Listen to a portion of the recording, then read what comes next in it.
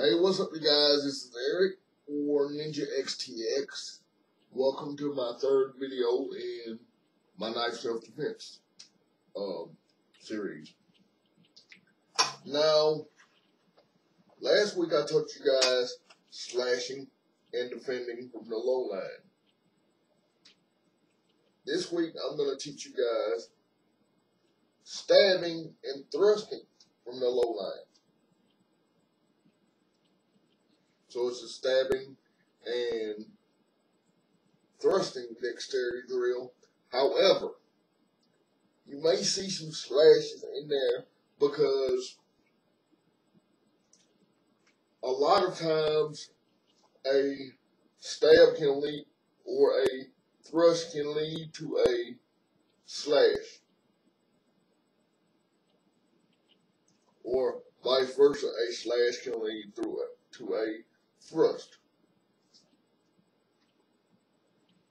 So they're the follow-up movements to each other, if you will. Okay, so the three core stabs and thrusts that you want to focus on are the straight in thrust, the palm down thrust, and the palm up thrust. Those are the three basics. So let's make this into a drill. 1, 2, 3, 4, 5, 6, 7, 8, 9, 10, 11, 12, 13, 14, 15, 16, 17, 18, 19, 20, 21, 22, 23, 24, 25.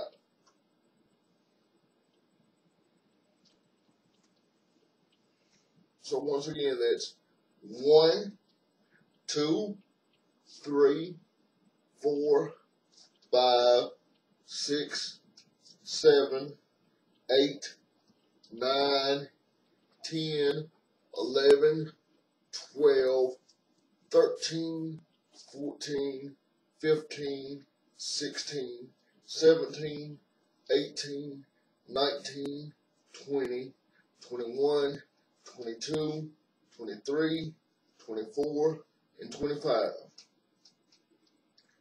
One more time, that's 1, 2, 3, 4, 5, 6, 7, 8, 9, 10, 11, 12, 13, 14, 15, 16, 17, 18, 19, 20, 21, 22, 23, 24, and 25.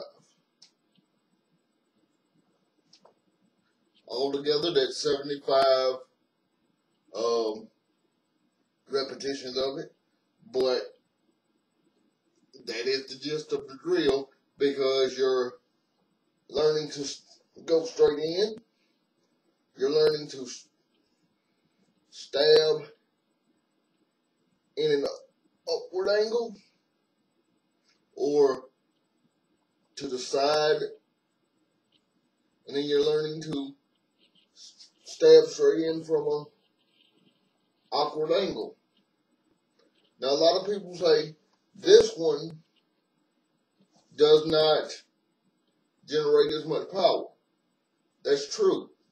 But when you're doing the palm up,